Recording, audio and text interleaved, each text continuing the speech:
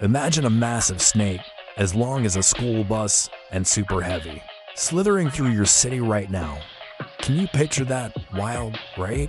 Meet Titanoboa, the biggest snake ever, 50 feet long, 500 pounds, thicker than a telephone pole. It hunted massive crocodiles, squeezing them to death with a crush force of 400 psi, enough to flatten a small car. Scientists only found its fossils because it was so big. Its bones stuck out of a Colombian coal mine. Now imagine Titanoboa returns with other prehistoric titans. City rivers become hunting grounds. The skies darken as 40-foot wingspans of Quetzalcoatlus glide. Overhead, and your backyard bird feeder becomes a saber-toothed buffet. Our safest zoo might be cages for us. Concrete bunkers lined with steel to keep the Mesozoic monsters out. Could humans cope? One thing's for sure. Titanoboa would instantly top the food chain and your nightmares.